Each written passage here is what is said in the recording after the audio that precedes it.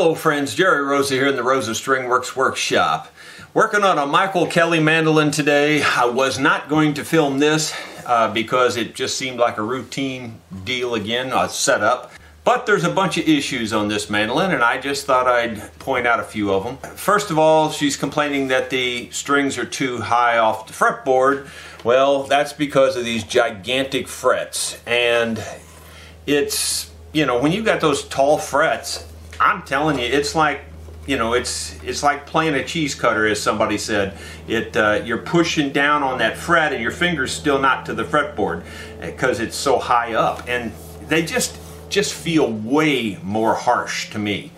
So I'm going to talk to her about these giant frets and see if we can reduce those. The negative of that is it's got all this inlay, and so taking the out could chip some of that inlay. I hope not. I mean, it's just, you know, one nightmare after another. Then this has a pickup through the bridge, and you can see here I've taped it all together to hold it all together. This is the top of the bridge. I was hoping to put a deer antler saddle on this to weight this thing up, but this piece here is, you know, just sitting on top of there. Now that makes me think maybe I could, it's a radius too, by the way, which I'm not crazy about either on a mandolin, but it is. And I could radius one of my antler saddles and then cut it short like this and sit it on here. Assuming these holes line up, I might try that. So that's another issue. She also wants this tail piece replaced with a different tail piece.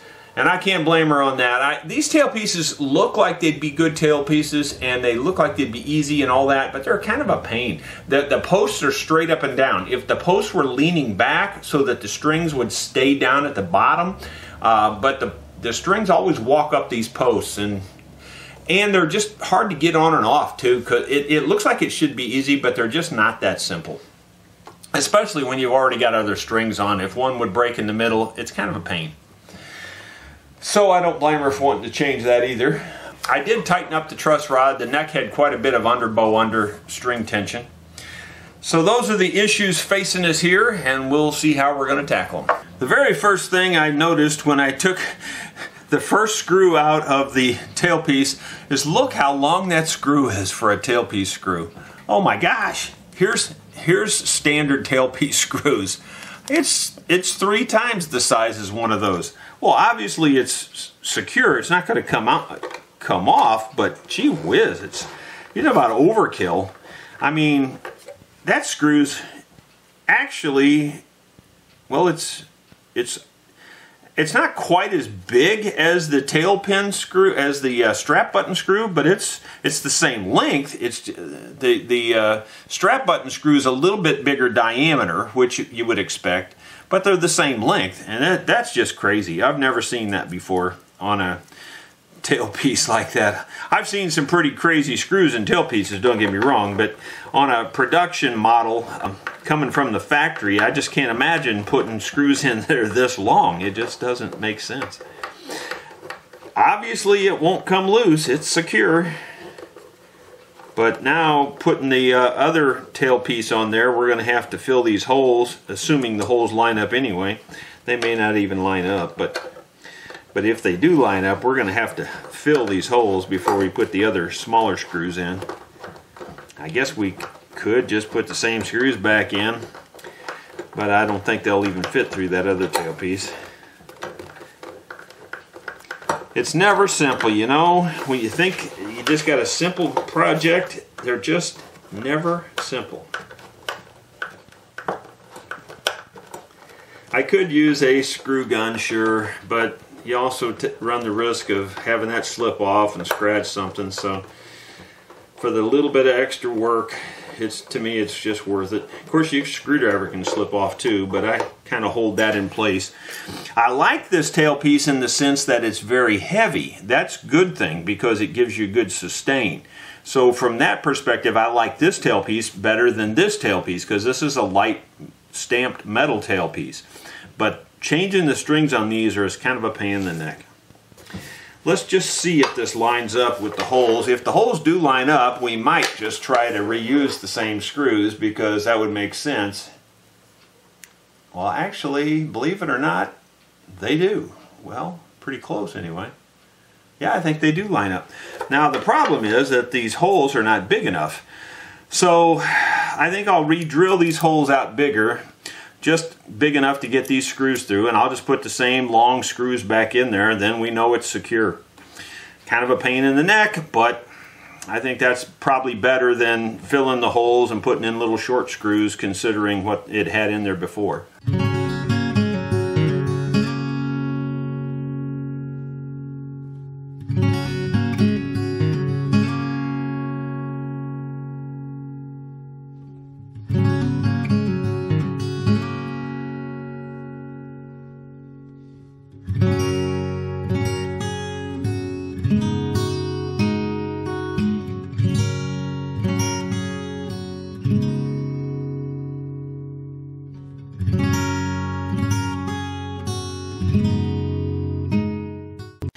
One of the situations you find yourself in is dealing with other builders' messes. And as I'm trying to center this up and put it, you can see I have it centered on the hole that was already there for the end pin. And I've pretty much got those holes about the same too, although I think I have them offset just a little bit that way, which, because I was trying to get in this center line. If you can just look at this edge of the tape, that's the center line right there, this edge. Ignore the rest of the tape, just this edge. That's the center line of the top, if you're going right down the center line of the top. And you can see that this tailpiece is set that way quite a bit. Okay, it's set that way, I would say it's off center by a good 1/8 inch, if not more. Now when you put the straight edge on here, you can see that and this is not a very good ruler, but it's got bigger markings. You can see that it's off by more than 1/4 inch to the edge. More, it's not 3/6 or 5/16, but it's more than 1/4 inch. When you measure on this side, it's actually less than 1/4 inch. So it needs to go that way more. Well, it's already that way past center. You know, it's just going to look like heck if I put it much further. It's going to look, you know, I just don't like that. Now, I know some people would never notice that, but it bugs me because that's the center line of the top. So, I don't know.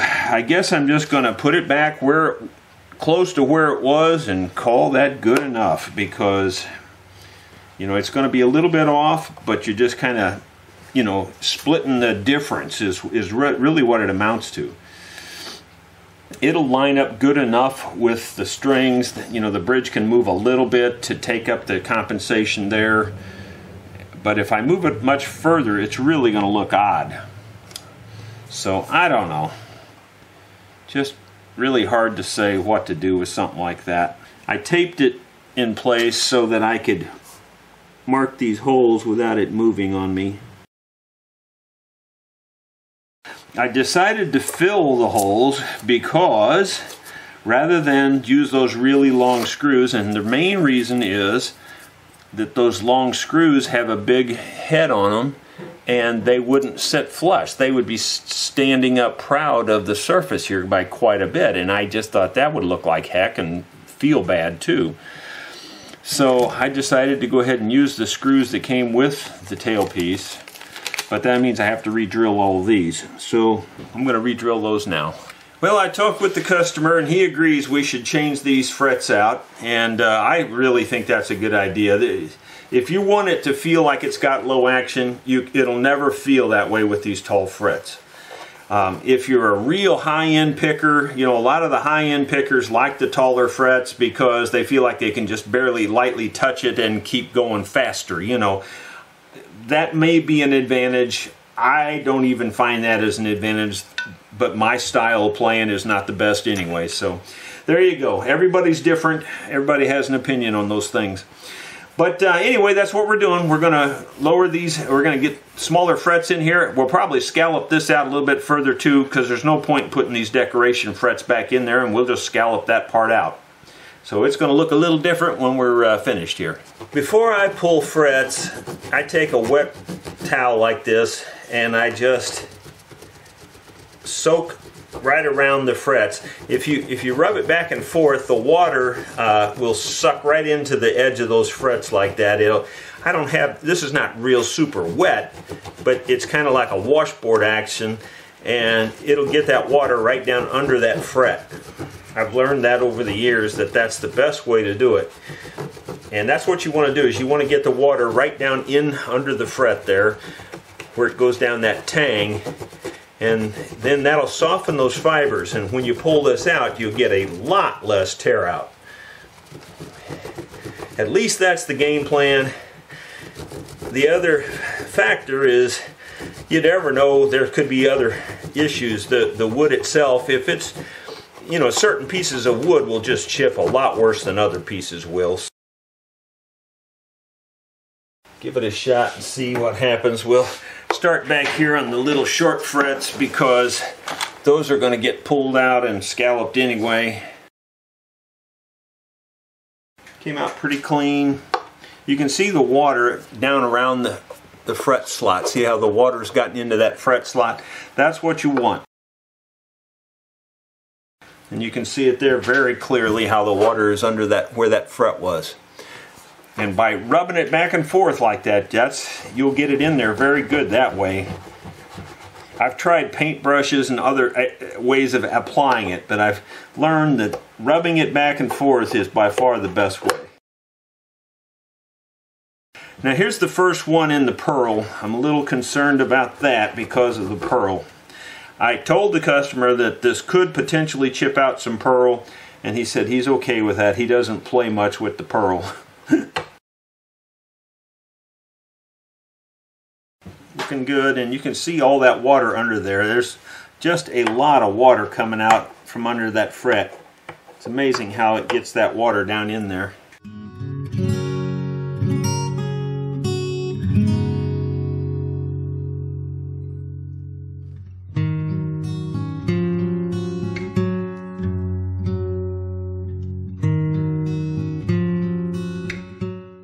And wouldn't you know, the very last one chipped a little bit. But not bad. Not enough to worry about. We can always fill it and dye it. It's not gonna, you'll never really notice it. There's another little chip there I see too. And there's probably another one. So yeah, I see some more. So there's more chipping there than I thought, but not a terrible amount. I mean, you can always be a lot worse. So we'll get ready to start putting the frets back in there now. But first, well, actually, I do like to put the frets in there first and then scallop this. That's my preferred method for doing it because that's the way I'm used to doing it. This has a radiused fretboard, so we're going to run this wire through my little radius bender here. I made this myself from things here in the shop. The thing about this is, it doesn't have a crank on it like most of them. I just run it through like this, and I have no problem with it running through there at all. Maybe I don't take as much of a bend at a time as other people do, but you can see it's already starting to bend it, and so I just crank it down a little bit and then run it back through again. And I'm doing it in a very awkward way here for the camera, but it's very simple, and you can pull it easier than you can push it actually. But push it through, you start pushing it through, and then you just pull it right on through, and you can see there's a nice radius. And I didn't feel like I needed a crank at all. Just did a nice job there. This one does leave the very ends a little bit straight, but not very bad. It's pretty close to the end, and it seems to bend it pretty good, but if I would have been thinking, I probably would have put them a little closer together. Of course, that just makes it a little harder to push through there and bend it too when you do that. This little jig here for mandolins is the perfect jig for putting frets in. I've got two holes here where I can put the clamps in two different places. There's leather between here and there, and I've got leather on my clamp, by the way, too. But I can clamp it down, get it really solid. That way when I'm driving into solid wood. It just works good. It puts no stress anywhere on the neck. And I've got leather back under the body of the instrument back here, and I'll even put a little more leather in there when I get to these frets here so that it's supported really well too. But right now I don't bother with that until I get down there. Again, for the camera, this makes it a little bit awkward, but I'm working a little bit awkward way. I just clip them off like that, and I've got my nippers here. Take my nippers and just nip the ends off.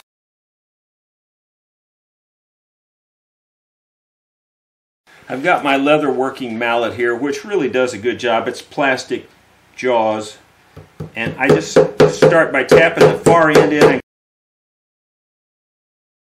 I will say that is not fitting as good as I want it to. This probably needs a little bit more bend on it. So I'm going to run it through here a little bit more. I may pull this one. It's not fitting real tight, and that's what's bothering me. The ends are coming up. It feels like this tang is smaller than the tang that was in there, and that's not good. I don't like that. Try another one here. This one's got a little more bend on it. So I may have to glue these frets in, which kind of sucks, but we'll do what we have to do to get it done. Yeah, this slot is just awful big. I can probably press them down in there with my fingers.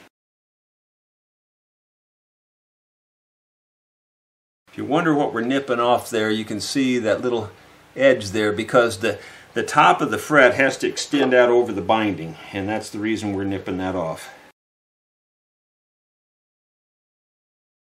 And it's looking pretty good. And then you just take your end nippers and nip off the part that's sticking out. So we got quite a bit more of that to do. Not going to show the whole thing, but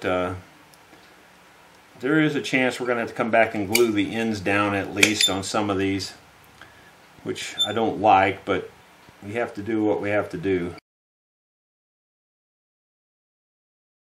Once I get down so far, it makes it a little easier on me because I get this clamp out of my way, get it back up here.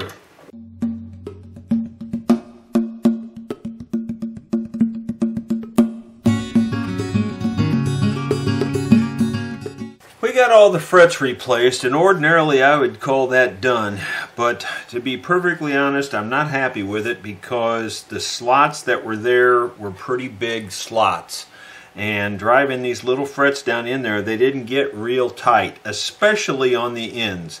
Even though I had them radiused, and probably could have radiused them some more, that would help a little bit more, but I don't think that would even hold them down enough. So I'm going to go through and glue all these. It's a real tedious process. I don't like doing that, but it's got to be done. I've already taken a dropper like this, put glue along the ends of this. I've given it a few seconds to set up, and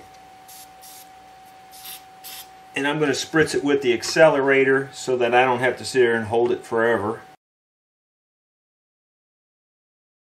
And we're just going to go down through there and do that to every single one of them. The only thing is, I'm probably going to make me a special little tool that'll hold down both ends with just one hand, because this is awkward holding down these two things on both ends like this. It's not a very good way to do it, so I'm going to make me a little specialty tool. So I'll make that tool and bring it back to show you what I made.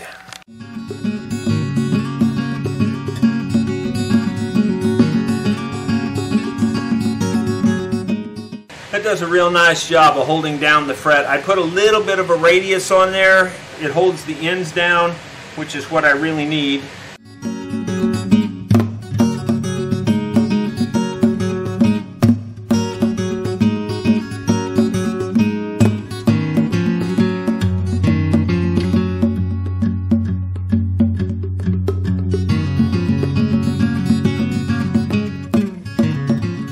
As you can see, we glued in all of the frets, and you know, it makes a real nasty looking job at the beginning, but you know, we will go through and clean all that up, at least now when we level and recrown them and everything, they'll all stay put instead of bouncing up and down, you know.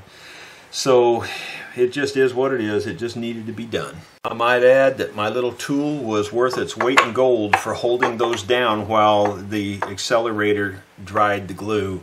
That kept them pushed down in there really good. I would recommend making something like that if you need to do something similar.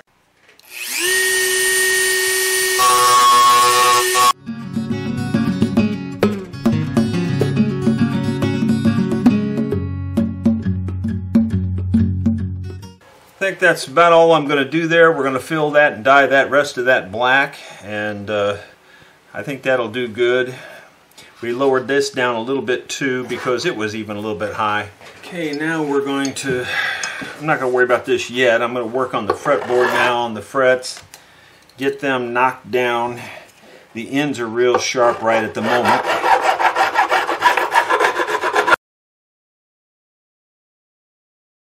So right away I can tell that gluing them down was the right way to go. I don't hear them chattering now, where I did hear them chattering like crazy before.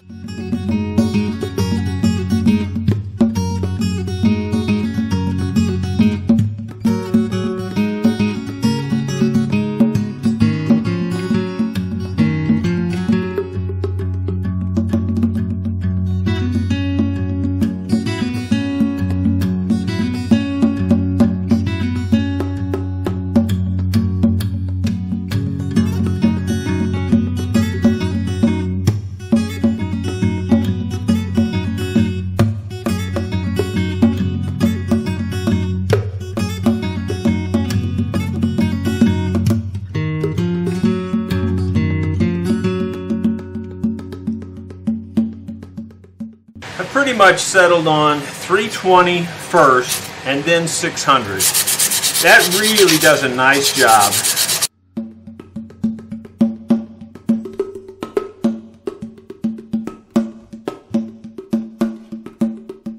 So after you really rubber down good with the 320, then you take a little bit of 600 and go back over it, and that really makes it slick. The 320 you'd probably be fine with just stopping there, but the 600 just makes it slick.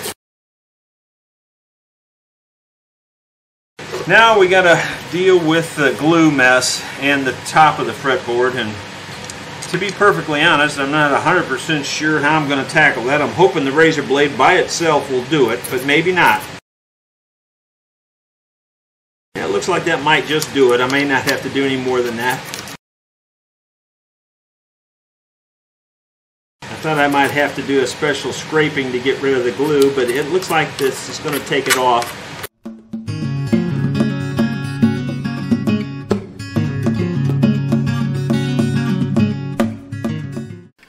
Well, we get the strings on the Michael Kelley, and in my opinion, this is a very poorly set up nut. And the reason is that there's almost the same distance between every string. You know, these two pairs ought to be a little closer together, a little bit more of a gap between the G's and the D's. The D's should be a little closer together, and then a gap between the, you know. So in other words, there should be some spacing there that you can see. I mean, when you look at this, it's confusing as heck when you just look at it real close. There's no spacing difference at all, really, to speak of. And in my opinion, that's not good at all. So I'm going to try to respace them a little bit as I set the height. They are just a little bit high. They're not real high, but I'm going to try to salvage the nut that's there rather than make a new one, because that's another full hour's job at least. And the nut doesn't change the sound very much at all, if any. Well, best laid plans of mice and men. I just don't think I can salvage it. It's just too poorly made, and I have to move the strings too far. Most of the time I can scoot them a little bit, but these have to be scooted a long ways, and so I'm just going to make a new nut. It'll play much better. It's just really bad. About one of the worst factory nuts I believe I've ever seen, really. We'll go get us, I'll make me a new blank this size. That'll save a little time. having this to use to measure with. I didn't show making the nut, but I did make a brand new nut for it, and now you can see that the strings are spread out. They actually look like 4 pairs of strings rather than 8 individual strings. Now, hope that makes a difference, or hope you can see that difference there. It's a big difference. It's got to make it a lot easier to play up here. Now, the only other thing that I feel like is left to do is to round these off. They're very sharp edges on this. So we're just going to take and round off or 45 all these corners. And after that, I think we're good. It's set up with very low action. This is a Michael Kelley. Let me read the model number to you. Model MKLDFE, and then a space AVS. It's a fairly nicely made mandolin. We put a new tailpiece on it. We worked on the bridge area here a little bit. We scalloped this out a little bit more, put all new frets in it, lower frets, put a new nut on it, and I think it's up in very good shape now. Set the action as low as we could get it, recrowned the frets, got them all good and level and all that. I set the intonation as close as I can get it. It's with the wire going down through there, you can't move it much. So, but the intonation's actually pretty darn good on it. I was kind of impressed how good the intonation was.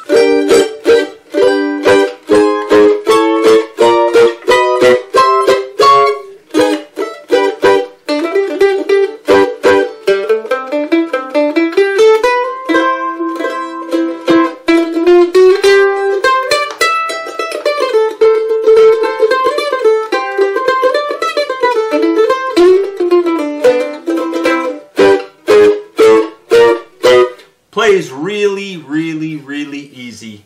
The frets feel pretty good, and everything just, it's real nice. You can see here that at the 7th fret it holds the pick no problem, and that's very low because that's just that high off the fretboard. So, and yet it doesn't buzz at all, and you can hear me getting on it there. So when you get them set up that tight, they play like a dream. I hope the customer will be very happy. If this is your first time here, please click that subscribe button.